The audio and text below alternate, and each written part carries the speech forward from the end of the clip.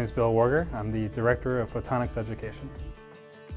We've been talking about doing some type of mobile experience. A lot of it has been centered around trade shows in years past. What's new now, and the reason that we're kicking it off, is that we're centering it around education. What we're trying to do is be original and try to do things that are new. We can take things to another level and try to move the needle even farther.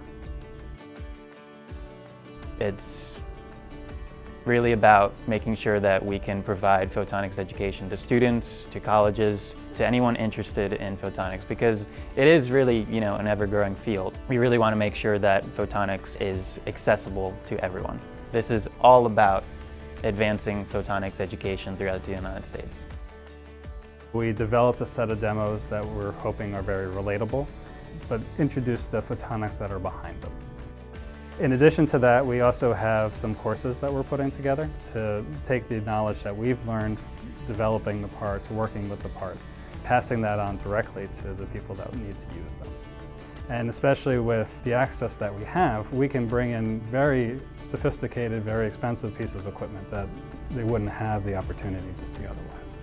The setups and the parts will be consistent, but then you also have the people there from the photonics industry that have years of experience and then are able to relay that to the people. Even just offhand conversations could lead to some pathway for a student.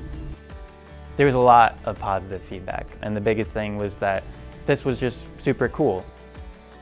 To make the statement that we're interested in providing this education for students, I think really resonated with them. Students were like, yeah, I didn't really know much about photonics, and now I'm interested. The hope is that we've learned from the variety of experiments that we've performed on our way to Photonics West to build out a program that people want to have and see. One of the things that I would really like to push for is getting to the labs that don't have photonics equipment at all. Going to other universities that have no lab space and getting them photonics equipment so that they can see and feel it and hopefully energize their interest in the field.